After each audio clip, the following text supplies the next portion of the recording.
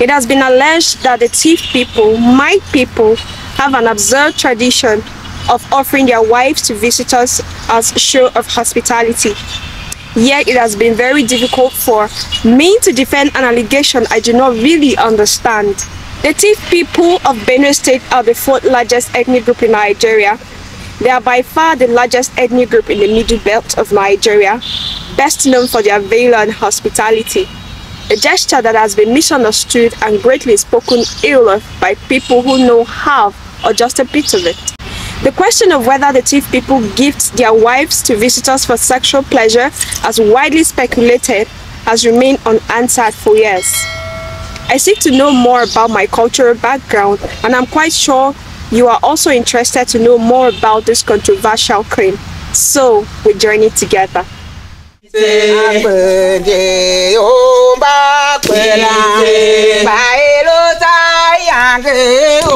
I set out on a journey to my ancestral home and other clans in Tivland to inquire of the very old if this bizarre act of benevolence was practiced before now. Of course, to ask my grandmother if there's the slightest opportunity that my biological grandfather was a visitor in our home. I am visiting my hometown Kusu, where I was born and raised for a few years. I have not been here for some time, and I have an idea what to expect because my people are warm and amazing. Of course, they love me very much. Inasmuch as I'm coming to seek answers, I am more delighted that I will get to see people I have not seen in such a long time.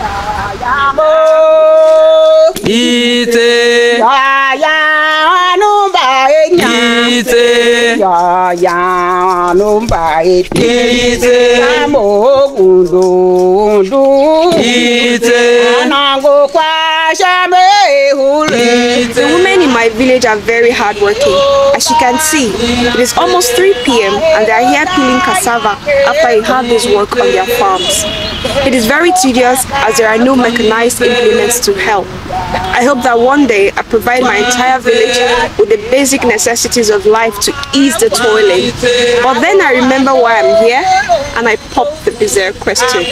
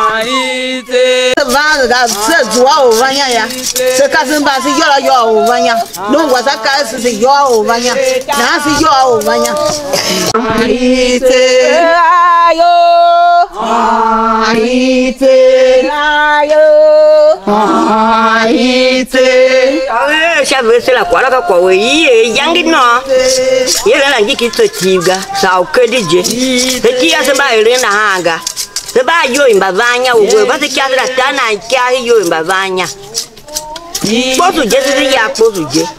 When I say this da suna. Na kwa ya na ya. Ka kwa sere ki tijela. Pa ko yele ni yo la ka ya siga. Se ba ile na hanga. Ne gberi mo kwa ka gwa. O gbende palu gwa.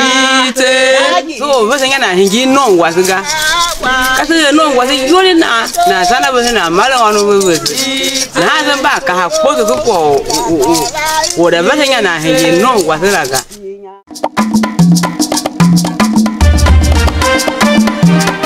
This is Tombo area in Buruku local government of Benue State. On this side is Tombombati, while across lies Tombombala.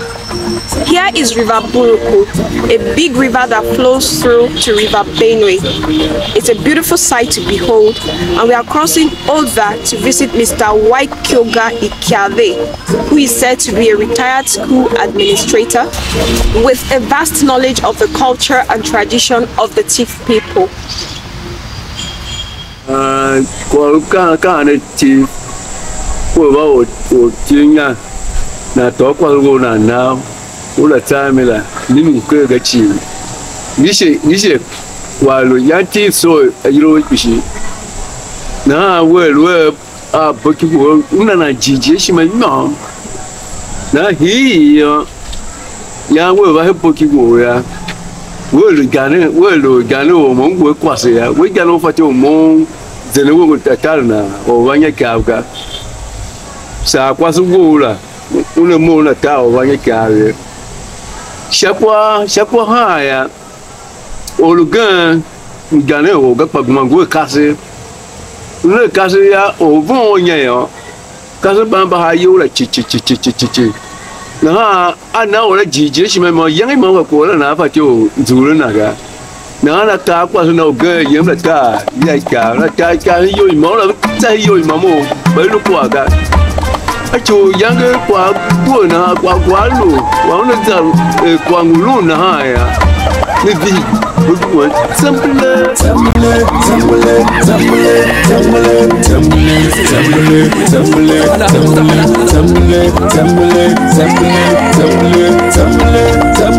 are here at Mr. Jahumin's compound. He is 105 years old and one of the oldest in the clan.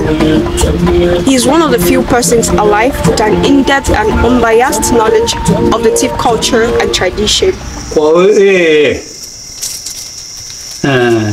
Chỉ có to qua sự nào là cái gì phương ở chỉ mong người của nó chỉ ta cả u ba ba hay chỉ có dùng để sao có sao có phá cả dùng để sao có phá cả là cái mà số cái ta đâu cảm thấy lịch tiểu ya ha chỉ ba đến ha cả cái gì về à hơi và về thế nào đua cái và về sẽ ba đến quảng qua cả yang pada orang nasi kapanya kau sini je ni. Alu kau tunggu yo yang bang kau toy jalan nau sebagai kau toy jalan nau kuasa, orang kuasa nak neu kan, dia selalu cakap tu.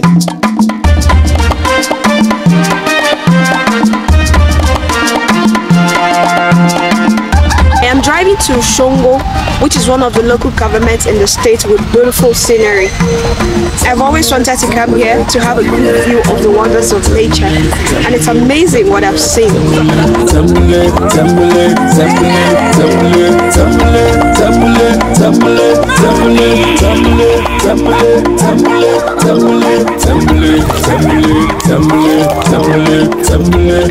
Isn't it fascinating how this lady crushes these strong rocks into tiny pieces with just a hammer? She represents the typical Tiv woman, strong, hardworking, and highly industrious. Yo sembana ye sese mara ya se fako okai kwase enu ya odabana he kwa uyo nomo ke uyo na ya na dakai uwoza kohona ona bonyala go yabana nga shese se fako alaga kai gona kala wala na ngrasi shio sese mara ya se fako ala na nga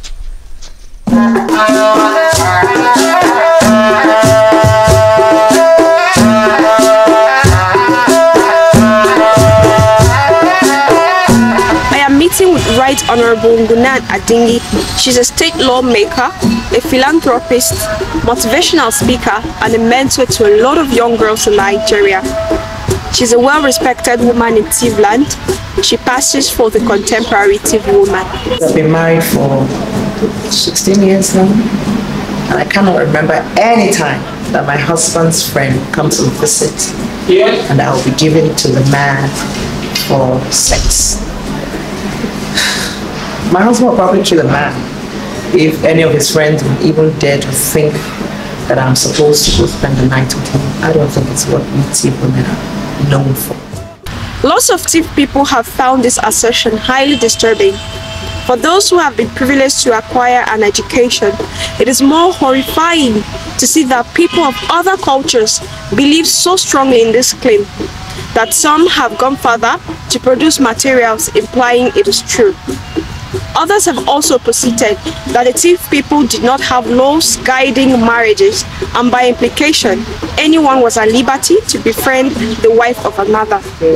I am very proficient in Tiv customary law and practice. I retired as a pioneer president, Benue State Customary Court of Appeal.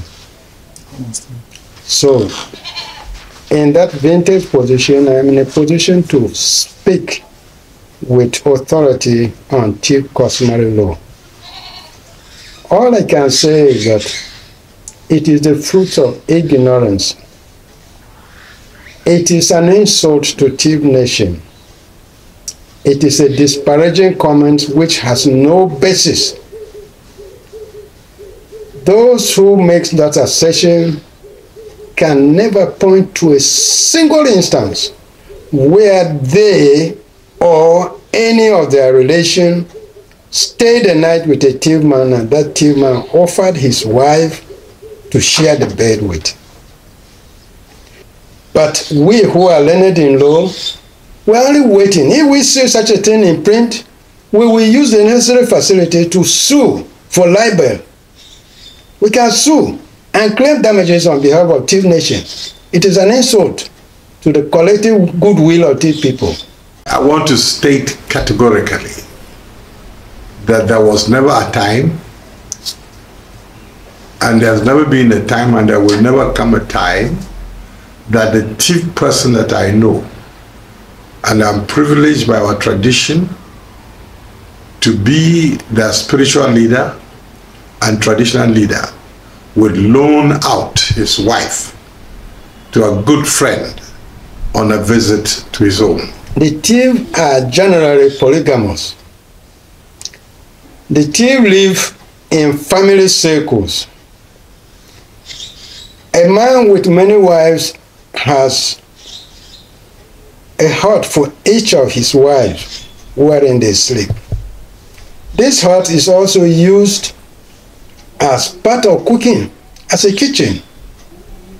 They sleep there with their children. If the woman has a livestock and has no hut for the goats, he can even share that hut with the livestock, chicken included. Now, if a visitor comes to an elder man, he may be a total stranger. And if he is a stranger, the usual step that follow is an inquiry as to who the person is, where he is coming from, where he is going to. If it becomes necessary for the person to sleep, the Tiv in their usual generosity will give the person abundant food, and as night sets in, depending on the status of the visitor, if the person is an elderly person and the person receiving him, that is the host, is also an elderly person, they usually sleep in their tent. They share their tent, talking throughout the night, because the person receiving the visitor doesn't know this visitor, doesn't know his intention, whether he is coming with an evil plan like witchcraft. Let us settle there. If it's a younger person coming, who is a stranger, then the usual thing, and this is where they make that disparaging remark. The elder man will call one of his wives, please arrange accommodation for this man. In that situation, the woman will sleep in her bed with her children, if she has children. Then another mat or bed will be arranged for the visitor. And in those days that we didn't have machines to farm, the more children, particularly the male children they had, the more wives you married, and the bigger your farm would be, or whatever the produce you produce. Whatever you do to a Tiv person, don't touch his wife. Indeed, there are known cases where women used to cheat their husbands in the past, telling the husband that my visitor is a relation of mine coming from my home. In that case, usually we'll give them accommodation, share the accommodation with your sister. But again, some suspecting host will take steps to study. Maybe at night, when all is gone, the man will secretly go and stand behind the hut, get an update of what is going on. He will try to find out. And this is why we find the expression in some chief songs of old. There was one, I knew it in the early 40s. This man said, this type of visitor who is claiming to be an in-law. What type of in-law? Whenever I'm not around, they are speaking in tunes, speaking quietly. But when I'm around, they begin to speak louder for everybody to hear. The song is from my area here. Agagbe sheshe ne o lanenze o. Agagbe sheshe ne o lanenga. Wono duwe tumam sha won. Sheshe ne o lanenga. Wono tumam helete. Kama duwene. Wongu ya survive sikat. Uwane wongu ya survive so wonenge moya wontawe mo wonkele ya so tetega wone pa salen shimaga won't do it.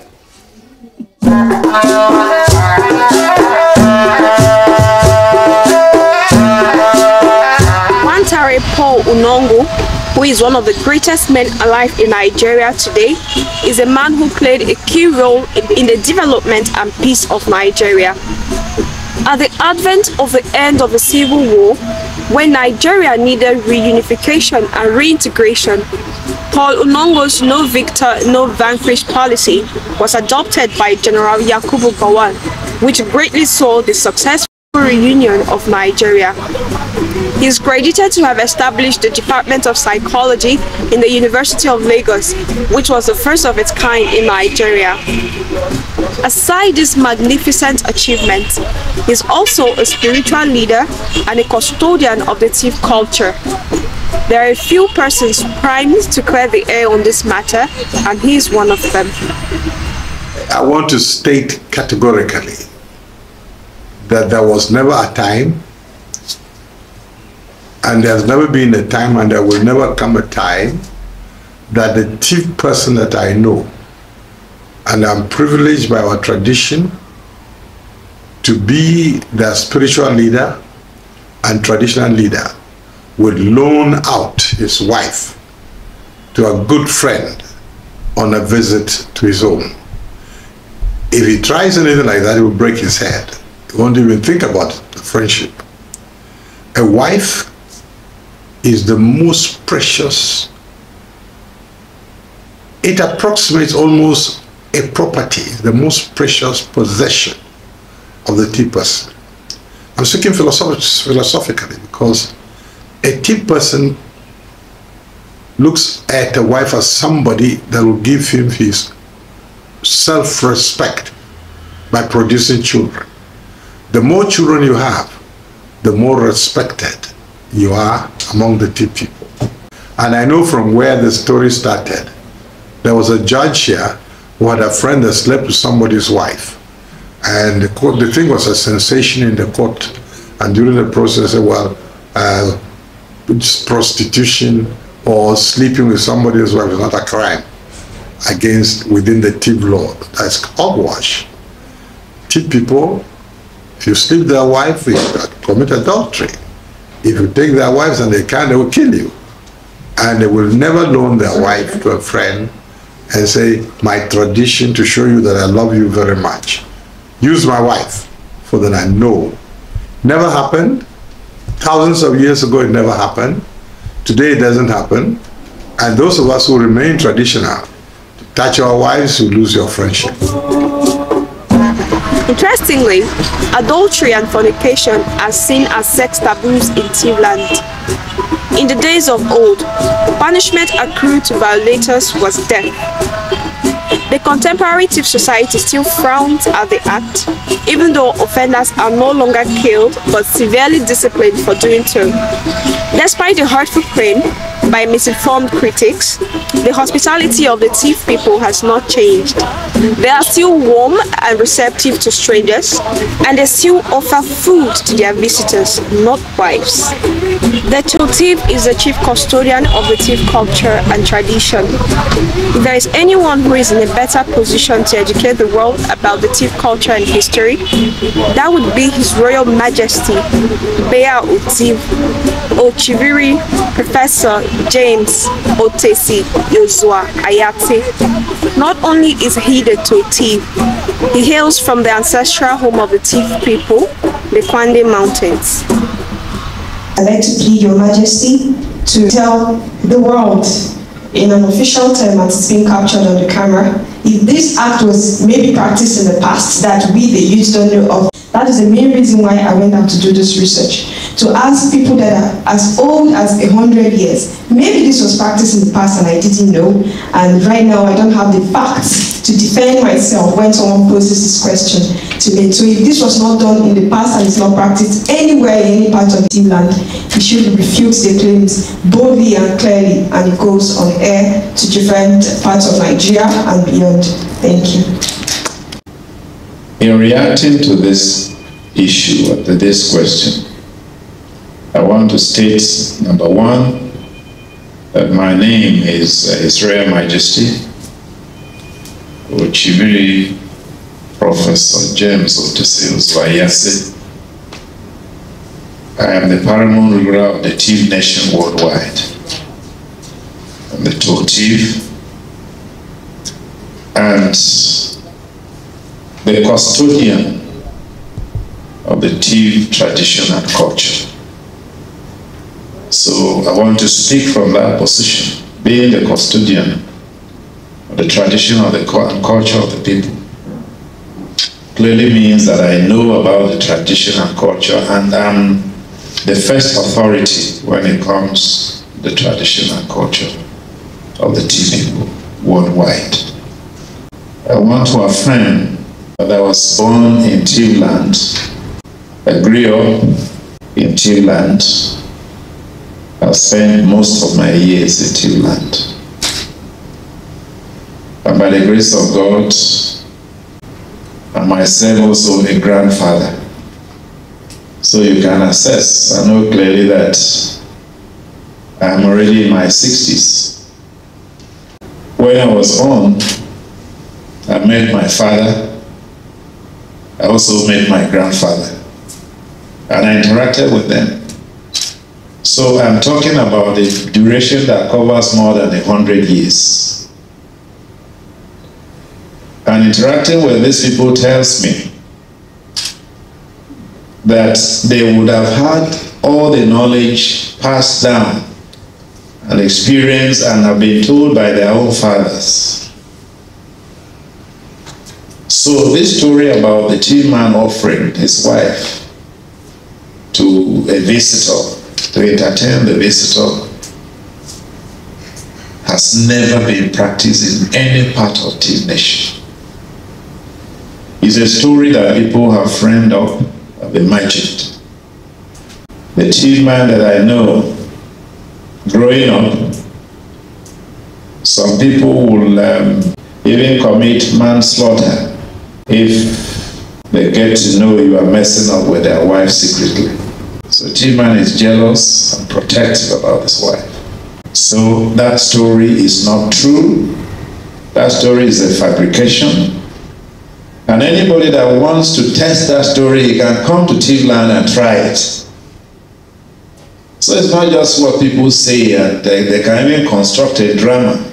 Let the individual come and say that on so day I visited a Tiv man, give the name of the person, give the name of the wife that was offered to him. Then we'll know he's telling the truth. It has never happened, and it will not happen. So it's not part of Tiv tradition, It's not part of Tiv culture. Learned it, we've not imbibed it, we have never practiced it. So if somebody makes a direct allegation and we can hold him, he will have to prove it in court. It's as serious as that. So I state categorically that the story about two people offering their wives to entertain their guests is a fabrication, wicked fabrication, malicious fabrication that has no proof at all. There is no time in the entire history of the Tiv people that wife hospitality was ever practiced.